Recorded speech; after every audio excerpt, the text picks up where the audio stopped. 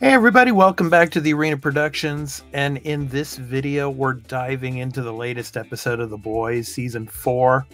We're at Episode 4, titled Wisdom of the Ages, and there's a lot to unpack here, so let's get started. So this episode of The Boys really marks the midpoint of the season, setting the stage for what's to come.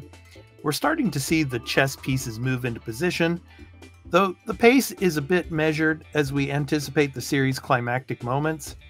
With the confirmation that Season 5 will be the final season, you can feel the tension building, even if we're not quite at the boiling point yet.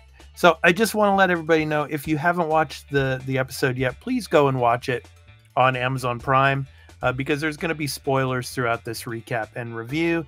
And if you like this video, please be sure to hit that like, subscribe, and notification bell for when we drop another recap and review of The Boys, as well as all of our other content here on the Arena Productions. So first up, let's talk about Homelander. This episode takes us deeper into his psyche as he returns to the Vought laboratory where he grew up. The scene is as chilling as you'd expect, with Homelander's sociopathic tendencies on full display. His interaction with the lab employees, who are part of his traumatic past, is unnervingly tense. Homelander's crisis of purpose continues, but this time it's not just about power. He's also grappling with legacy and his son's future. It's fascinating to see him exhibit a semblance of concern for someone else, albeit in his twisted way. So Anthony Starr's performance captures this complexity brilliantly, adding layers to his character. So next we have Sister Sage. She's quickly becoming one of the most intriguing characters this season. Her twisted dynamic with the Deep reaches new heights in this episode. There's a particularly disturbing scene where the Deep performs a lobotomy on her. This isn't just shock value, it reveals a lot about Sage's struggles with her abilities and adds a new dimension to her character.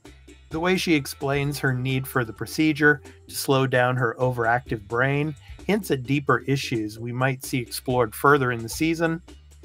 So on to the rest of the boys. Starlight finally gets her moment to shine after playing a more diplomatic role in earlier episodes. She steps into action, confronting the rogue Soup Firecracker.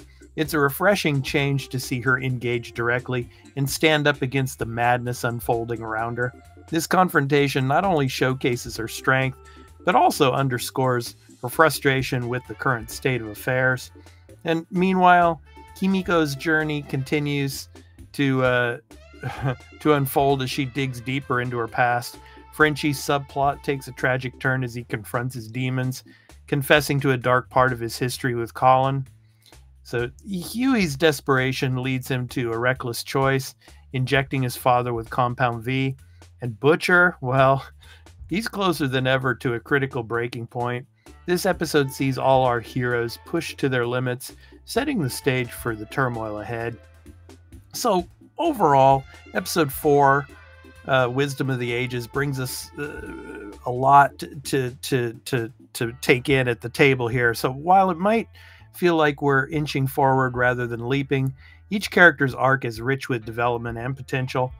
Homelander's internal conflict and Sage's disturbing revelations keep the story intriguing. So the action sequences, especially with Starlight, are a welcome addition, adding a spark to the political and personal dramas unfolding. So I have to say, the pacing at this midpoint feels deliberate, almost like the calm before the storm. The foundation is being laid for what promises to be a riveting latter half of the season. While we're not quite at the edge of your seat moments just yet, the groundwork for an explosive climax is definitely there. So I'd like to know what you thought of this episode. Are you enjoying the deeper dives into Homelander and Sister Sage? What are your thoughts on Starlight's newfound assertiveness? So let us know in the comments, and let's keep the discussion going. So, and as always, if you enjoyed this recap and review, don't forget to hit the like, subscribe, and the notification bell. So thanks for watching. Until the next time we do our recap and review of The Boys, which will be next week, stay safe and keep watching. Peace out.